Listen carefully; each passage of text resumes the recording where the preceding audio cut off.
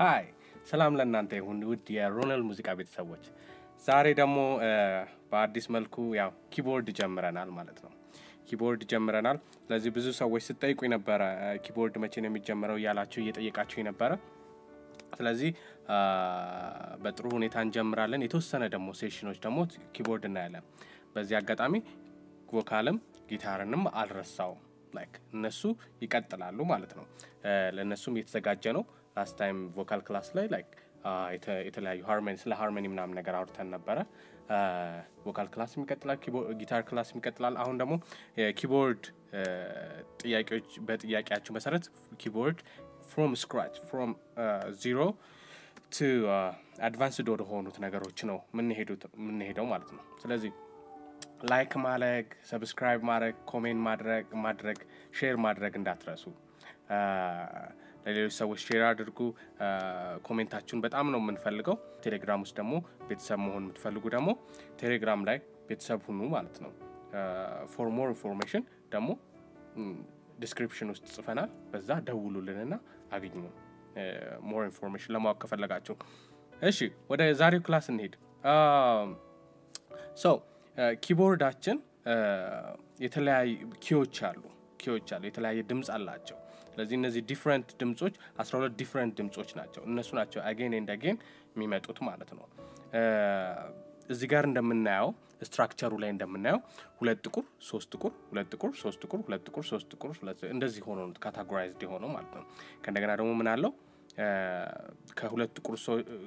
ከታች ከጎን አንድ ነጭ አለች እሷ ምን ትባላለች መሰላችሁ ሲ ትባላለች ከመጀመሪያው ሁለት ጥቁር መጀመሪያ ላይ ያለችው ከነዚህ ከሁለቱ ጥቁሮች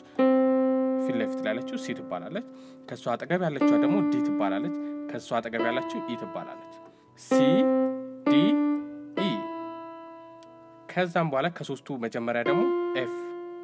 ሲ ዲ ኢ ኤፍ ሲ ዲ ኢ ኤፍ ከዛም በኋላ ደግሞ ከኤፍ ቀጥሎ ጂ ይላል ስለዚህ እስከ ጂ ድረስ ይሄድና ከእንደገና ኤ ብሎ ይጀምራል then ቢ ላስትሊ ከሶስቱ ጥቁሮች መጨረሻ ላይ ቢ ትሆናለች ማለት ነው ከሶስቱ ጥቁሮች መጀመሪያ ላይ ሲ ትሆናል ማለት ኤፍ ይሆናል ከሶስቱ ጥቁሮች መጨረሻ ላይ ቢ ትሆናለች ስለዚህ ምን ሆነ ማለት ነው ከሁለቱ ጥቁሮች መጀመሪያ ላይ ሲ ያለች ዲ ቀጥላለች ኢ ኤፍ ጂ እና ኤ ብሎ ይጀምራል ከዛ ቢ ትሄዳለች ማለት ነው ከእንደገና ከሁለቱ ጥቁሮች መጀመሪያ ሲ ብሎ ይጀምራል ከዛ ዲ ኢ ኤፍ እያለ ይቀጥላል ማለት ነው ስለዚህ the same structure ነው ከሁለቱ ጥቁሮች መጀመሪያ ሲ አይደለ እዚህኛውን ቤት ብትገቡ እዚህኛው ኦክታቭ ቤት ይሄኛው ለምሳሌ ይሄኛው ቤት ይሄ አንደኛው ኦክታቭ ሁለተኛው ኦክታቭ ይሄ ሶስተኛው ኦክታቭ ይባላል ስለዚህ ሶስተኛው ኦክታቭ ቤት እቺ ሲ ከሆነች እዚህ አራተኛው ኦክታቭ ቤት ውስጥ እቺ ሲ ትሆናለች ማለት ነው ከሁለቱ ጥቁሮች መጀመሪያ ከነዚህ ከሁለቱ ይሄ ሁለተኛ ቤት ነው ከሁለቱ ጥቁሮች መጀመሪያ ሲ ያለች ይሄ አንደኛ ቤት ነው ከሁለቱ ጥቁሮች መጀመሪያ ሲ ሲ ሲ ሲ ሲ ስለዚህ ዲፈረንት ኦክታቭ ማለት ምንድነው ፍሪኩዌንሲው ደብል ሲሆን ማለት ነው ይሄኛው የዚህኛው ሲ ደብል ፍሪኩዌንሲው ይሄ ይሆናል ማለት ነው ራሱ ድምጹ ቀጥኖ እንደማለት ነው ስለዚህ እንደዛ አይነት ዲፊኒሽን ነው ያለው ማለት ነው ስለዚህ ሲ ዲ ኢ ኤፍ ጂ ኤ ቢ ሆኖ አይደለ እነሱን አውቀናል then ጥቁሮቹን ደግሞ ለማወቅ እንሞክር ከሲ አጠገብ ምን አለ ሲ ሻርፕ አለ ማለት ነው ሲ ሻርፕ አለ ከዲ አጠገብ ዲ ሻርፕ አለ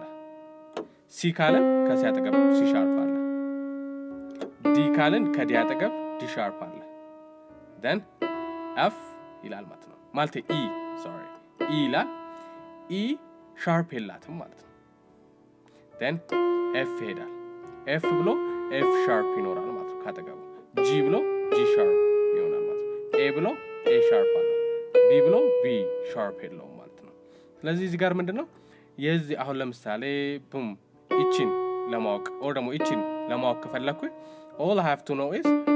ከሷ አጠገብ ያለችው ማናት የምትለዋን ነው ማወቅ ያለብኝ ዲን አወቅኩ ማለት የዚችን ዲ ሻርፕ ብዬ መጥራት ይችላል ማለት ነው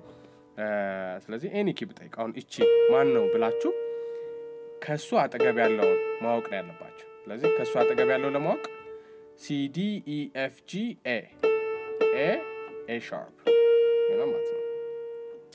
ናይስ በስዕል መልክ ደግሞ ቴሌግራም ግሩፓችን ላይ ታገኙታላችሁ ከእንደገና ደግሞ ዲስክሪፕሽን ላይም ታገኙታላችሁ እዚህም ደግሞ በጽሁፍ መልክ ፖስት ይደረጋል ቪዲዮ ላይ ማለት ነው ስለዚህ እነዚህ ናቸው እንግዲህ ሻርፕ ሲባል ምን አይነት ነው እዚህ ጽሁፉ ላይ ታዩታላችሁ ሲልና እንደ መሰላል ምልክት ሃሽታግ አይነት ነገር ያለው ነው ማለት ነው ስለዚህ እንደዛ ነው የሚጻፈው ኖርማሊ ሲ ሻርፕ አለን አይደለ ሲ ሻርፕ አለ አይደለ ሌላም ስም አላት ደግሞ ዲ ፍላት ደግሞ ትባላለች ሲ ሻርፕ ኦር ደግሞ ዲ ፍላት ትባላለች ማለት ነው እቺ ዲ ሻርፕ ተባለች አይደለ ቅድም እንዳልኳችሁ ዲ ሻርፕ አላት አይደለ ኦር ደግሞ ሌላ ደግሞ ኢ ፍላት ትባላለች ማለት ነው ዲ ሻርፕ ኦር ደግሞ ኢ ፍላት ኢ ሻርፕ የላትም ማለት ነው ፍላት ግን አላት ኢ ፍላት አላት ማለት ነው እሺ ኤፍ ሻርፕ አለን አይደለ ኦር ደግሞ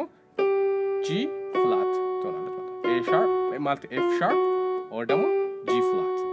እዚህ ጋር ብንሄድ ጂ ሻርፕ ኦር ደግሞ ኤ ፍላት ጂ ሻርፕ ኦር ደግሞ ኤ ፍላት ትሆናለች ስለዚህ እዚህ ጋርም ኤ ሻርፕ ኦር ቢ ፍላት ስለዚህ እነዚህ ናቸው ስማቸው ስለዚህ anything ራሳችሁን ለመጠየቅ ሞክሩ እነዚህ ስማቸውን ማወቅ ግዴታ ነው ማለት ነው ከመጫወታችሁ በፊት ይሄ ነገር ግዴታ ነው ላስት ታይም ቮካል ክላስ ላይም ጊታር ክላስ ላይም አውርቻለሁ አንድ ሚውዚሺያን ጥሩ ሙዚቀኛ ነው የሚባለው ሶስት ነገሮችን ሲችል ነው አንድ ሙዚቀኛ ሶስት ነገሮችን መቻል አለበት ኪቦርዲስት ከሆናችሁ ጊታሪስት ከሆናችሁ vocalist ከሆናችሁ any instrument ብትሆኑ ተጫዋች ብትሆኑ you have to know three things አንደኛ ሜሎዲ መጫወት አለባችሁ ሜሎዲ ላይ ጥሩ መሆን አለባችሁ ሁለተኛ ደግሞ ምን መሆን አለባችሁ ሪትም ጥሩ መሆን አለባችሁ rhythmically you have to be በጣም ሊገባችሁ ይገባል ሪትም ሶስተኛ ምንድነው ሃርመኒ ላይ ያላችሁ አይዲያ ያላችሁ ዕውቀትና ፕራክቲሳችሁ በጣም ጥሩ መሆን አለበት ስለዚህ እነዚህ ሶስት ነገሮች በስነ ስርዓቱ ማወቅ አለብን ማለት ነው ይሄው ሞጁላችሁ ይሄ ነው ሜሎዲ ሪትም ሃርመኒ ሚሉን ነው ስለዚህ ይሄንን ነው ማስረዳችሁ ማለት ነው ምንም ያህል ሴሽን ቢፈጅ ምንም ያህል ጊዜ ቢፈጅ ይሄንን ነው ማስረዳችሁ ማለት ነው እነዚህ ሶስት ነገሮች ነው ማስረዳችሁ የዛሬ ክላሳችን ይሄንን ይመስል ነበር ምንድነው ዛሬ ያየነው ክላሳችን ምንድነው